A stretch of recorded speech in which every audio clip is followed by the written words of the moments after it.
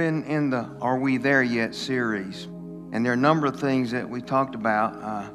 We talked about the fact that when we're really there, we can say, Jesus is my life. It's what my life is all about. We talked about, we can say there's nothing greater than serving. Jesus said, if you want to be great, be the servant of all. We've talked about fundamentally, all I need is Jesus. If I have Him, I have everything I need. We talked about I've not yet arrived also, that we never need to think that we're just always there where we're supposed to be. There's always an opportunity for us to grow further spiritually. Until we're just exactly like He is, we have growing to do.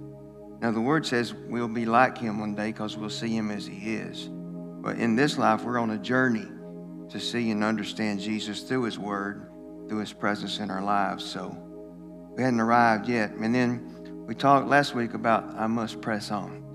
That there's never a time just to let up.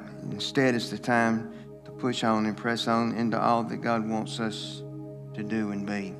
And then today we're going to talk about I'll rejoice at all times. Now, that's quite a statement.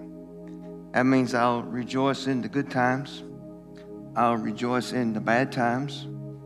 I'll rejoice in every time, at all times. Now, that's the goal we shoot for. I don't know anybody, including and especially myself, that can say, I always do that perfectly. But the truth of the matter is, and as we'll see today, you can do it in any situation. The good situations, the bad situations, the easy times, the trying times. We can, when we understand, we can rejoice in the Lord at all times. And I want to talk to you about 7 different things that we can do, times of rejoicing. But I want to emphasize one really important point as we begin.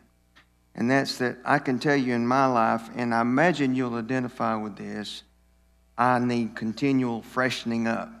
I need to continually get in the presence of God, get in the Word of God, and allow Him to freshen me up in the faith, freshen me up in my walk with Him. You know, if you want to freshen the air around you, you can get a spray like this and spray it, and then it freshens the room up. Or if you want to freshen up your breath, you can take a mouthwash like this and swish it around and freshens your breath. And we're seeing a lot of these, as a matter of fact, with the virus going around. It's been hard to find these sometimes, but you can freshen your hands up with these. You can just take them and clean your hands, and it says it kills 99.99% of germs. Now, that's quite a claim, and as I understand it, it really does. Wouldn't it be great if we as believers following Jesus had ways to freshen up? Wouldn't it be great if we could stay fresh enough that no matter what circumstances we're in, we're rejoicing in the Lord? Well, that's possible, and we're going to look at that today as we look into the Word.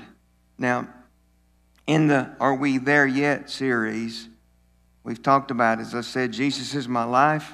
There's nothing greater than serving. All I need is Jesus. I've not yet arrived. I must press on. And today we're going to talk about rejoicing at all times. Now, I want to give you from the Word of God 7 different times that we can rejoice. Every one of them are different, and every one of them are important. And the first one is this: I can rejoice when I have plenty.